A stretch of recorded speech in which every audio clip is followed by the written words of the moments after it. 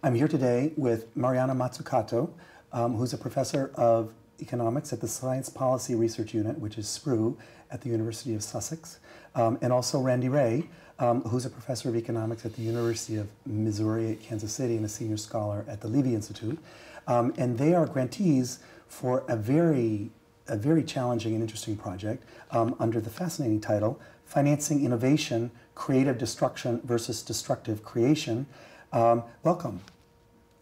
Mariana, yes. If I can start with you. I've just been reviewing your proposal, and the idea seems to be to sort of bring micro and macro, bring the theory of innovation and the theory of sort of macroeconomic fluctuation, business cycle fluctuation, kind of together.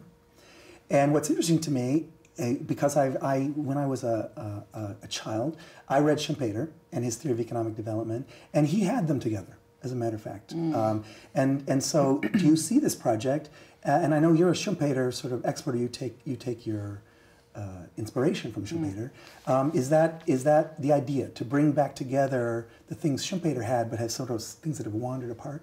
Yes. I mean, I would say that the idea is to bring innovation and finance together in a serious way.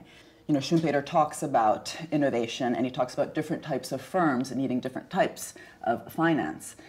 So, you know, small, innovative, gazelle-type firms will tend to go more towards, say, venture capitalist business angels. Larger firms might be able to use retained earnings and go to the big banks.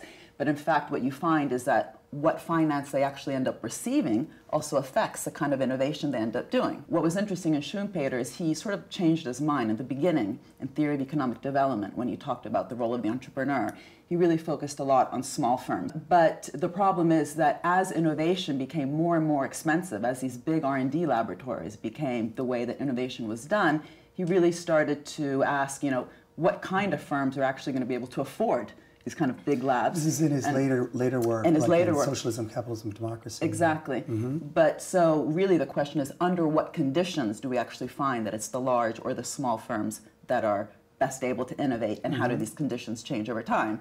And when you do that kind of dynamic analysis, you also then start finding that the kind of finance that these firms need changes over time. And so let me turn to Randy. So both the nature of innovation has changed, but also the nature of finance has changed. So you're saying that, so what you're bringing to this project is the Keynes angle and the kind of American and updated version of the Keynes angle that comes from Hyman Minsky. And as you know, Minsky's earliest work was on financial innovation. So Schumpeter was his dissertation advisor, and so he got the idea of innovation from Schumpeter, and he brought that to an analysis of the financial sector. And so, as Mariana has been saying, what has happened is that the financial sector, of course, continued to evolve and innovate, and over a very long term, it has been transformed. So that it's very different from not only the time that Schumpeter originally was writing, but also very different from the early post-war period. And so what Minsky was interested in his last work in the 1990s, before he died in '96, was this theme that the financial sector has evolved to a position where it is not really financing the capital development of the economy. And so what he wanted to do was to reconstitute the financial system. Now I see where your title comes from, where you say creative destruction, that's the Schumpeter part.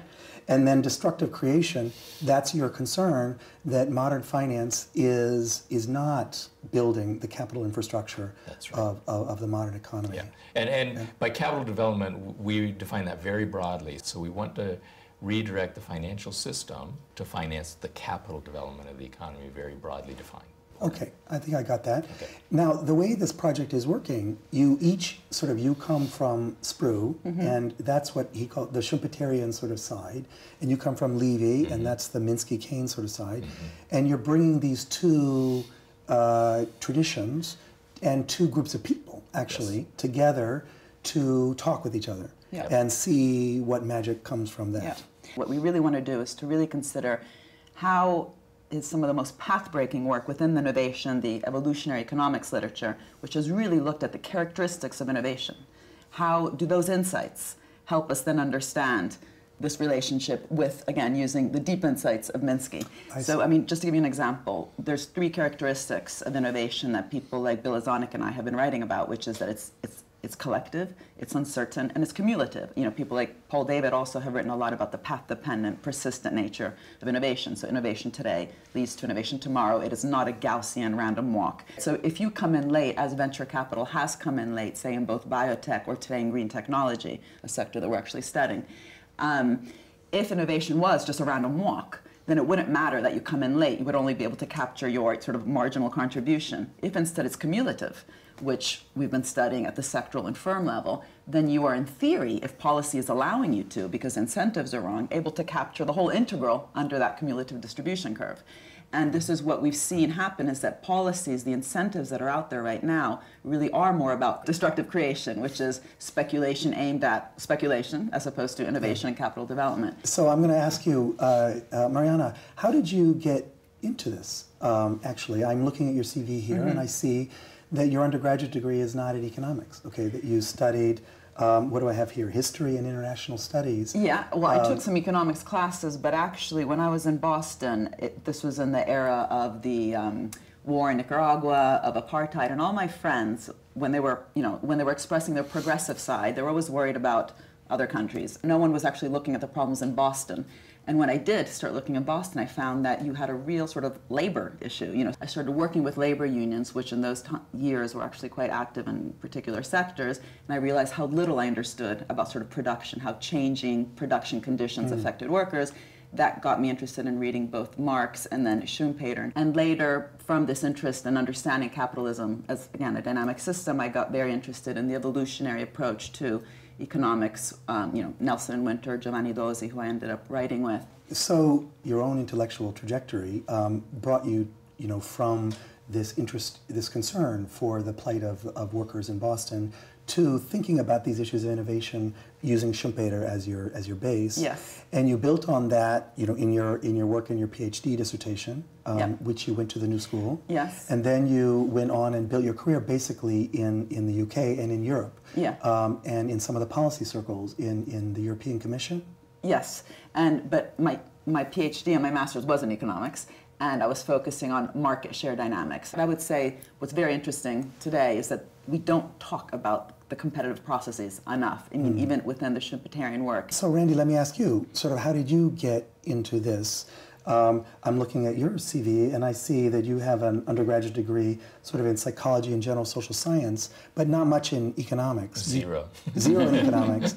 So where did that come from, that you started to get interested in economics? I worked in government after graduating and took courses at night, and I was very fortunate. This is in California. In California. California State Sacramento happened to have a very unusual economics department that had the full range of Marxist, the institutionalists, neoclassicals, of course, and people who also were interested in Keynes. And I took courses at night, and eventually they convinced me to pursue a PhD in economics. And John Henry, who was there at the time, said, Hyman Minsky is probably the best Keynesian in the United States. You ought to go try to work with him. And so you got your PhD from Washington University. So hopefully we'll bring these two sides, which have moved in their different directions, but now create a fertile mix, a fertile marriage, and new economic thinking. And we're very happy to welcome you both to the stable of INET economists. Thank you. Thanks.